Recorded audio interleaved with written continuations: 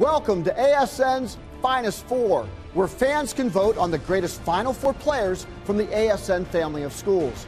I'm Mark Adams with why you should vote for Cedric Cornbread Maxwell in ASN's Finest Four.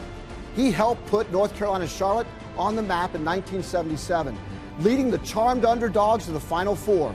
There, the Big Dance's first Cinderella came within 3 seconds of reaching the championship ball. Maxwell tied the semifinal game before Marquette won on a controversial last-second basket. I remember it well. He finished as the tournament's leading scorer with 123 points.